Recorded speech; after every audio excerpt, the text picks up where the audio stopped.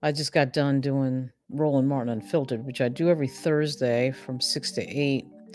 The show is supposed to be about 8 different topics. Unfortunately, it was only about Joe Madison, who passed away today on February 1st, the first day of Black History, 2024. And I got to tell you, you want to talk about one of the most untimely deaths you could ever have. So we're in this period of journalism right now where we're dealing with people who are not serious, who have entered the journalistic plane. Because, of course, today's journalism has no rules for entry. Anybody can. And, of course, the First Amendment does dictate that. But Joe Madison was the exact type of journalist that we need around, the exact type of person who was dealing with a ton of important issues in the Black community, always trying to bring up things that were serious, and not doing the type of journalism that I think is so much of what we see now is the type of journalism that's just done for clickbait.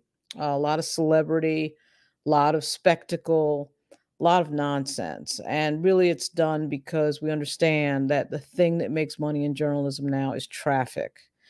And traffic being the goal, that means that you're going to get a lot of topics that aren't very important but drive traffic. Joe Madison started his career over 40 years ago, at a time when, of course, sales were the thing that made you a profit in journalism, whether it was a sale of a newspaper, an ad sale against what you were talking about. Now everything is clickbait and sort of predicated on the idea that if you get a lot of traffic, get a lot of views, then you must be important. Well, Joe Madison was important for another reason, which was the fact that he would bring up things that a lot of people would otherwise ignore. We talked about a few of those things on Roland Martin tonight, one of which was the Sudanese crisis that nobody was paying any attention to. And Joe Madison took that topic and really put it on the forefront of his show, of his radio show, and kind of made people pay attention to something that nobody was paying any attention to. That happens often in journalism today because what gets priority is what caters to certain demographics that advertisers want to cater to, and that corporate interest wants to cater to. And Madison had absolutely nothing to do with that. The other thing that sort of comes to mind in this election year, which is consequential, as Greg Carr said tonight, an election and a year for all the marbles, to say the least, is that somebody like Joe Madison is the exact type of person that you kind of need, that narrative voice that sort of says the things that everybody is afraid to say, and guides everybody in a direction that they may not want to go in, but they need to go in.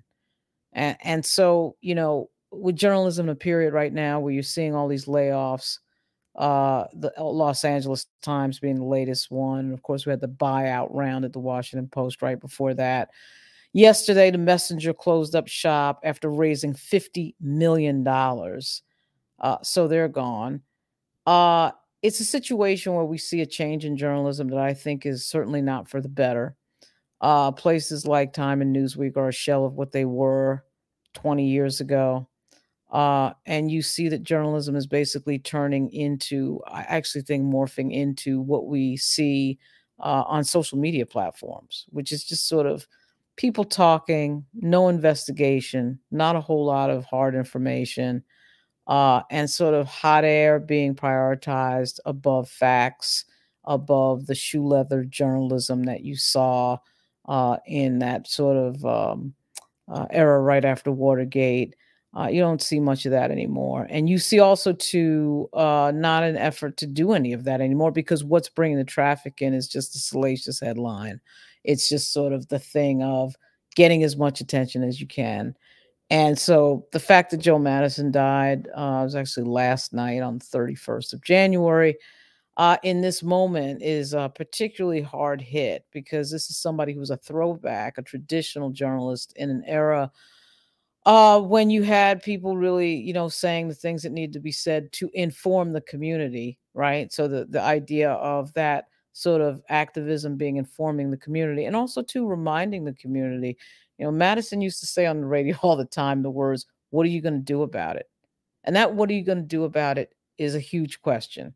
in an era where a lot of people are making, good money and getting a lot of attention off of just talk, really actually doing nothing and just talking.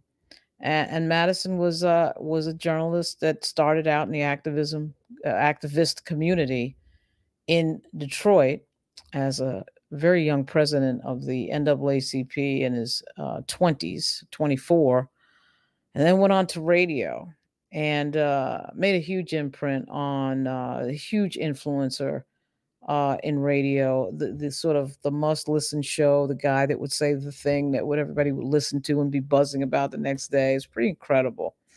And for him to pass away this year is a hard hit, a really hard hit.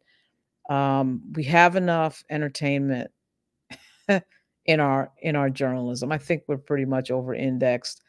What we don't have is serious discussion about serious topics, and I think sometimes you can have both. I mean, I'm certainly focused on the John Majors case, in part because, again, it's not just about John Majors. It's about how Black men are treated in the criminal justice system in the United States, historically and present day. The John Majors case is a really good example of how you can blend both. You could be talking about an entertainer, and you could also be talking about a really serious topic at the same time.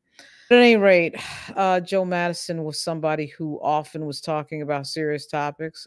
He had that kind of freedom to talk about anything he wanted on serious, and never got the feeling listening to him that there was anybody leaning on him one way or the other. You didn't have that corporate feel that he was avoiding certain topics because it would be unpopular to some corporate master. You never got that feeling listening to Joe Madison. And so this news is a huge blow on a lot of levels, and it comes at a time again when journalism, I think, is really struggling to find its way in a world of distraction, and in a world where frivolous content is a major distraction, and also a moneymaker, and will remain a distraction as long as it is a moneymaker. And while everybody's paying attention to those distractions, there's some real huge issues going on that often get ignored. And Madison was really good at sticking to the things that really mattered, sticking to the things that the community really needed to hear, the Black community and beyond. And so I wanted to talk about him for a few minutes, and we'll see what happens in the coming days. His funeral is going to be absolutely epic. There's going to be an unbelievable cross section of people who are going to be involved in that, because he goes through many eras in a lot of different communities in the Black community, the activism, political community, and the radio journalistic community. So there it is. Much more to come. Good luck.